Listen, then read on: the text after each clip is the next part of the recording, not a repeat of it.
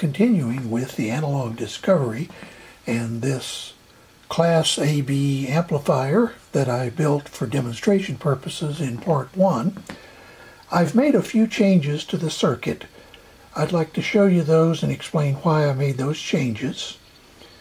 Down here is the circuit. You'll recognize that it's basically the same circuit as before, a complementary symmetry output made up of an NPN PNP transistor with diodes to set the bias voltages so that the each transistor is right on the verge of conducting. An op-amp at the input primarily to provide isolation from the generator that provides a gain of about 2, and then of course there is some loss of voltage gain in this stage. There's a very large power gain in this stage because it's driving a very low impedance, or at least in this case only 100 ohms. Normally, as I've said, this would be the speaker and would be in the order of 8 to 10 ohms, or perhaps even as low as 4. Some of the changes I've made, I put a potentiometer of 10K with the arm tied to -5 volts between these two pins. These are the offset adjust pins on a 741. They allow you to zero out the effect of offset bias. In keeping with that, I've also put a 2.2K in the positive or non-inverting input to ground to stabilize that impedance to 2.2K. That helps to isolate any changes in impedance of the generator. And then I've also placed a capacitor between the generator and this point. Now it's marked 10 microfarads, and that's the design value. Right now I have 4.7 mics in there, and I'll show you that, and then we'll come back and go back to the 10 mic. Basically, the amplifier is the same. So now let's take a look at this amplifier on the network analyzer of the analog discovery. But first I should point out that one of the things I did is adjusted this pot until this point is essentially 0 volts with no input.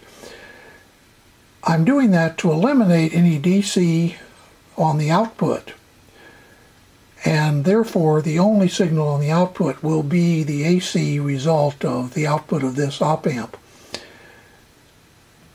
And when you do that, what you are doing is you're incorporating both the offsets in this generator, in this op-amp, as well as any offsets in this circuit as well. So I put a meter on here, then adjusted this pot until that meter read 0 volts with no input. Now I'm going to shift over and hook up or turn on the analog discovery and demonstrate how the network analyzer works with this circuit. Here is the network analyzer of the analog discovery. Once again, the yellow line represents the input to the circuit. The blue line represents the gain, and you see that up to about 12 hertz, it's 5 hertz on the left, this is 10 hertz, so up to about 12 hertz the circuit actually has a voltage loss. Down below is the phase, and you see that at about 5 hertz the phase is about 72 degrees of phase shift. The phase shift drops to essentially 0 through most of the passband of this particular circuit, and then at around 70 or 80 kilohertz it starts to drop off again. This is 10 kilohertz here.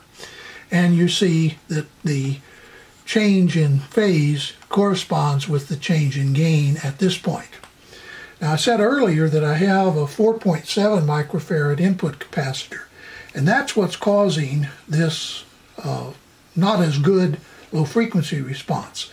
You may recall in part 1 I had the input DC coupled. So of course the gain would be flat from DC all the way out until the op amp and the AB amplifier, the complementary symmetry amplifier, frequency response begins to fall off. By using a coupling capacitor, and I did that so that I could set the output to 0 volts without having the generator impedance affect the output offset of the circuit. But putting in a capacitor causes the low frequency response to decline. So now what I'm going to do is put in a 10 microfarad capacitor instead of the 4.7.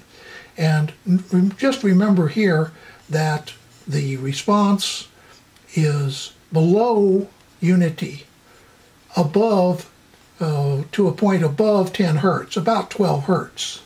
And now you can see the input low frequency response is substantially better. It went from about a 12 hertz crossover point down to about 7 hertz.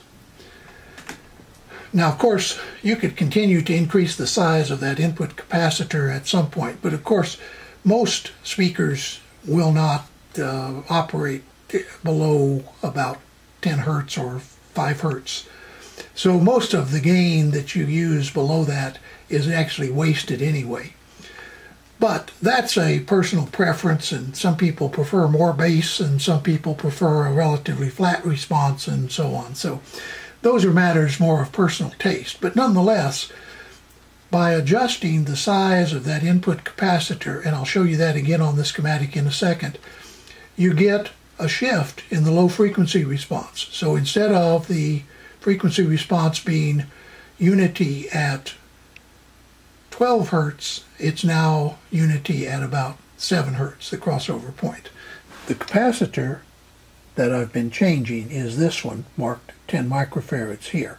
It is the series capacitor between the generator and the non-inverting input of the op amp.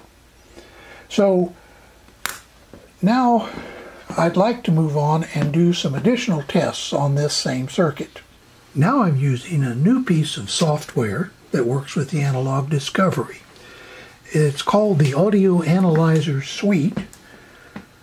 The copy that I got was, I believe, developed by, at any rate I got it from, a website called The Stuff Made. If you just put in a Google search of Analog Discovery Audio Analyzer Suite, S-U-I-T-E, you'll find this site among the ones that are listed.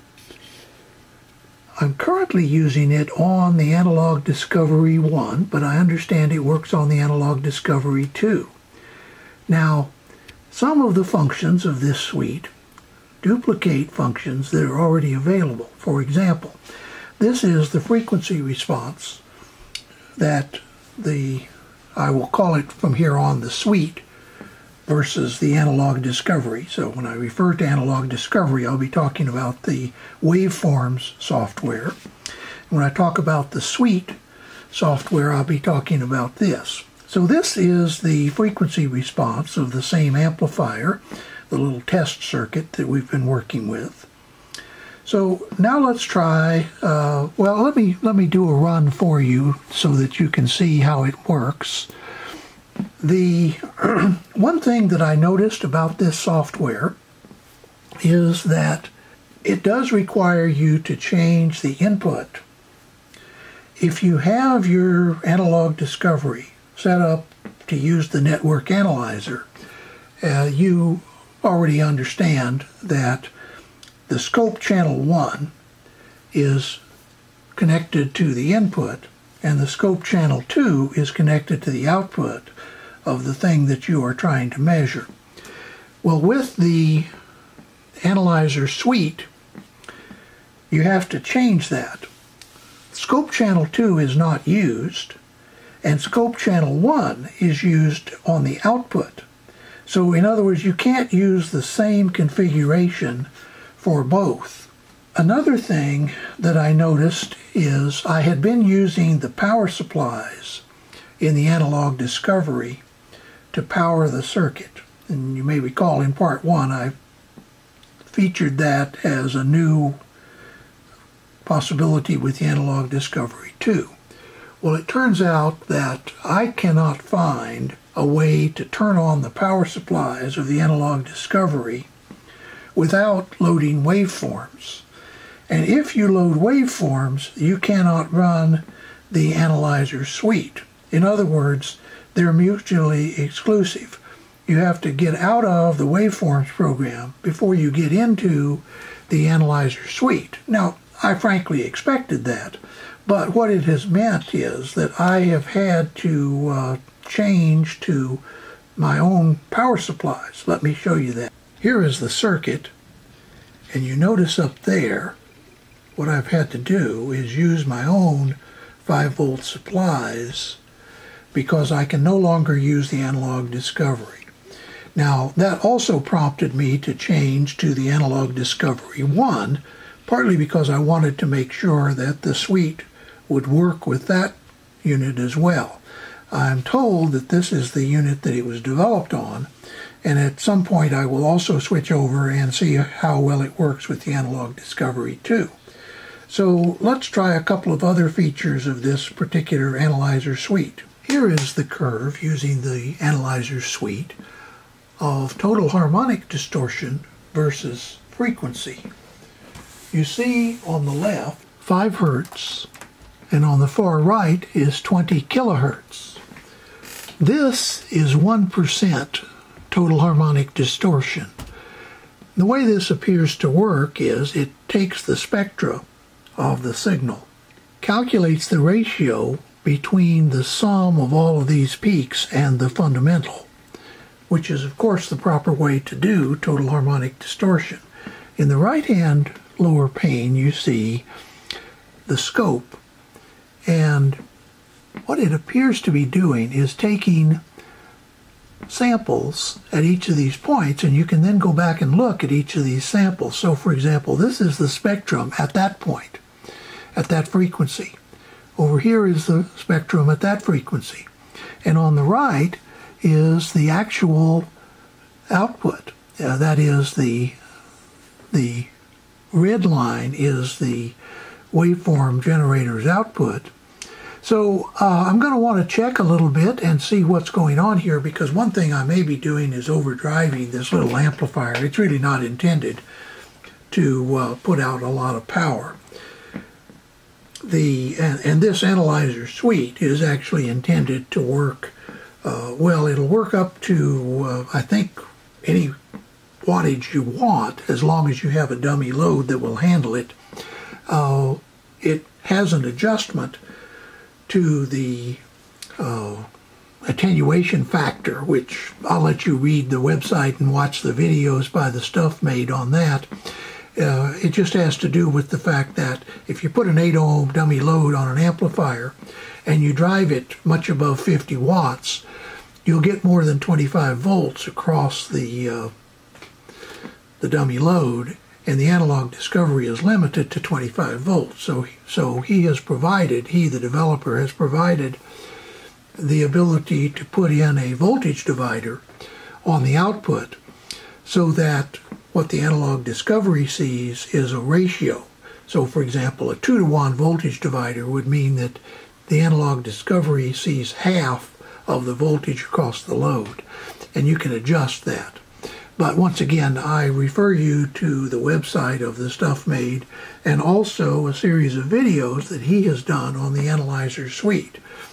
At this point, I think I'm going to wrap up part 2 and move on to doing some other analyzer tests. What I would like to do next is move on and look at the Sencor PA81 power amplifier analyzer. I've mentioned that in previous videos, but I think now might be an appropriate time to show you how that works and how an analyzer of that type can be used effectively in measuring audio amplifiers.